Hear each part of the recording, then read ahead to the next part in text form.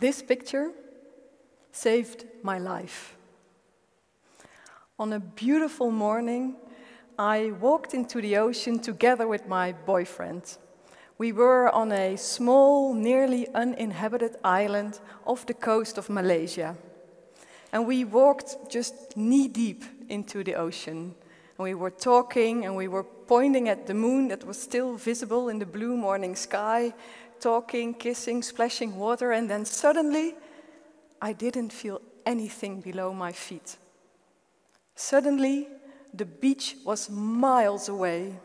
In just a few seconds, a strong undertow had pulled us behind the surf. I tried to swim back, but it was just impossible. My boyfriend managed a little better and he tried to drag me along, but the current was just too strong. And I told him to go alone, to get help. But he shouted over the roar of the waves, "I won't go without you." And I shouted back, "That's very romantic, but then we're both going to die." So he swam back, and it went slowly, very, very slowly. And at the same time, I was pulled under the waves. I was thrown around underwater, spun around like a cat in a washing machine, and then suddenly yanked up again. Head up was the only thing I could think. Head up and breathe. But I was smashed down on the water, pulled down again, thrown around again, yanked up again, and it went on and on and on. Time disappeared. Pulled down, yanked up, head up. And then I saw the moon. And believe it or not, but at that time of great existential turmoil, I thought about this picture. It was taken in 1968 by the crew of the Apollo 8. The astronauts were going to the moon to find a place where a future mission might safely land. Their eyes and the eyes of the entire world were focused on the moon. Would people ever walk around there? Would it be possible to land? And these astronauts in their capsule circled the moon. They tried to map its surface. And then when they emerged from the dark side of the moon, they saw it. They saw something no human had ever seen before. So blue, so vulnerable, so sovereign. A blue pearl against an immense black nothingness. Just a wafer-thin layer protecting it from the brutality of the universe. The astronauts had set out to map the moon, but they discovered the Earth. And the picture they took would become known as Earthrise. After that, later on, the astronauts recounted that at first sight they were overwhelmed by an intense feeling of connectedness. It was the distance itself that made them feel connected with the planet and everything that lived on it. The scientific term for this experience is the overview effect. Great distance that doesn't separate, but connects. And as a kid, when I saw this picture, I instantly wanted to become an astronaut. That didn't happen. But years later, in the waves, I did experience the overview effect. Seeing the moon in the sky, seeing the shore in the distance, made me feel connected with everything around me. Made me feel connected with the present, with the past, with this childhood memory of Earthrise. The distance saved my life. It made me calm. If I had been focusing on what was nearby, I definitely would have panicked. If I had focused on the waves and on the salt water in my mouth, I definitely would have been overwhelmed by fear. But the distance saved my life. And of course, the two men my boyfriend had warned and who braved the waves with their bodyboards to get me out of the water. I think this experience changed the way I looked at the world, as it did with the astronauts. I still feel deeply connected with the planet and everything that lives on it. I feel connected with people far away, for instance in Malaysia, people who have been among the first to suffer from climate change. And feeling connected with them helped me to stop flying and find less polluting ways to go on a holiday. But feeling connected to the world also made me feel connected to people living far away in time. Future generations that haven't even been born yet. And it dawned on me that I live in a democracy, but there is this huge group of people who don't have a voice. A huge group of people who are not represented at all. Countless future generations will be affected by the choices we make today, but we act as if they don't have any rights, as if people, or other species for that matter, don't count just because they live far away in the future. What if we gave future generations a voice? This question made me set out to discover how we can make our democracy's future inclusive. And that proved to be pretty difficult, because, especially in the global north, societies are completely obsessed with the here and now. Our economies are driven by quarterly figures, people are working with weekly targets, fashion season only lasts 1 week, fame lasts as long as a viral TikTok video, and I think the news cycle lasts as long as, well, refreshing a web page. These days, I often still feel as if I'm drowning, but not from a wave of water, but by a wave, this constant wave of emails, messages, notifications, deadlines, appointments. Raise your hand if you recognize this. Yeah, that's pretty okay. I think we are being swallowed by the present, and that's dangerous. That's dangerous because, as an individual, that makes us drown in depression or burnout. But it also makes us drown as a society, as democracies. Take, for example, the Netherlands. 40 years ago, as a country with a strong agricultural sector, we already had a shitload of problems.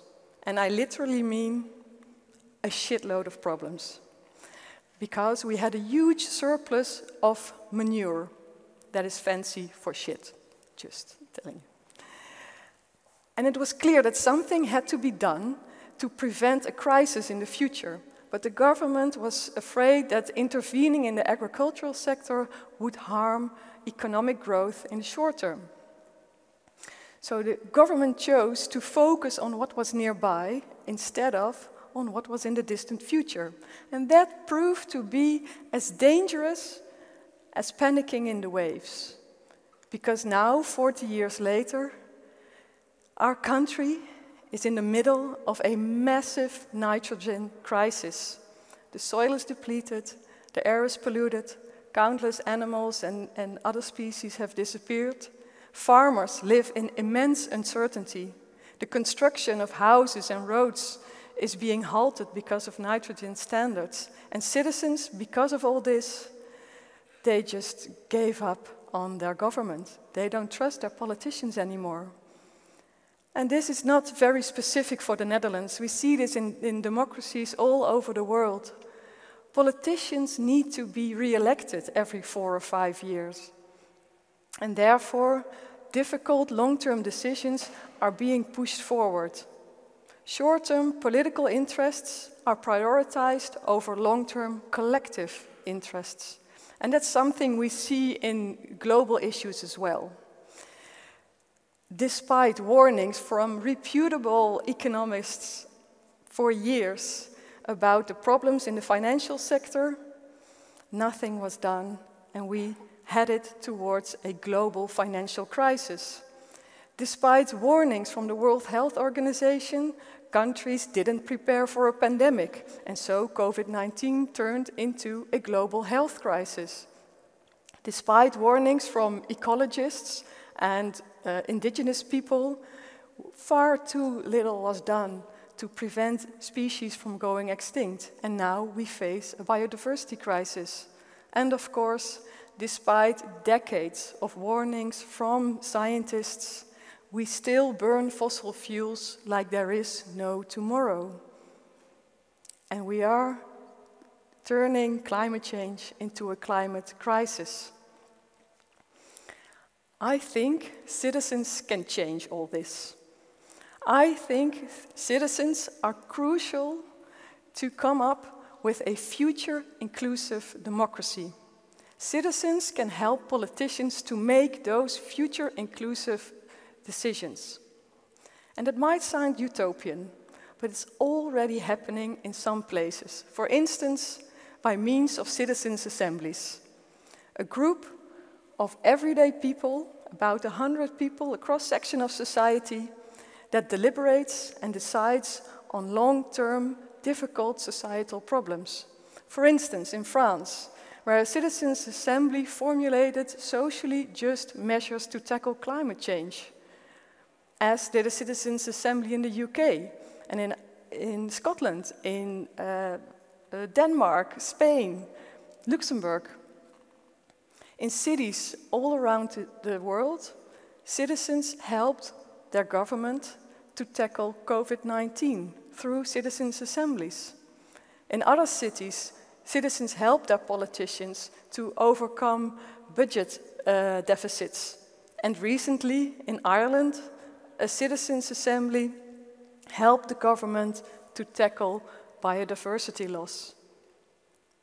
Within just a few months, citizens' assemblies come up with feasible solutions that do include the future. And how do they do that? They do that by creating distance. Citizens in a citizens' assembly, they take a step back from the turmoil surrounding a topic. They circle around this topic like a capsule circling the Earth. They create their own overview effect. They create this effect by looking at a topic from very different perspectives. Perspectives from other assembly members, perspectives from experts, perspectives from future generations. And by creating this overview, they enable themselves to really look far beyond political and cultural differences, to look far beyond their own interest, to look far beyond their own generation. Recently, I was attending one of such assemblies in the city of Leiden, where citizens were invited to discuss how housing should look like in 2060. Did these people have a crystal ball that showed them what technology in 2060 looked like? Or how housing would look like in 2060? No. They had something much more powerful. They had this.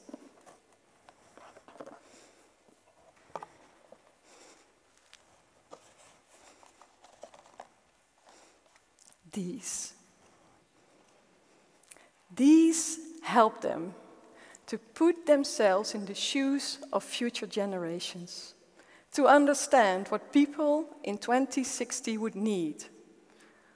Water to drink, air to breathe, friends and family to cherish, a sense of security, a sense of belonging to the world. Earthrise helped us to look at our planet from a distance, from outside. Today can be the day that we start to look at ourselves from the future. And how you can do that? It's very easy. Just put a pair of children's shoes on your desk.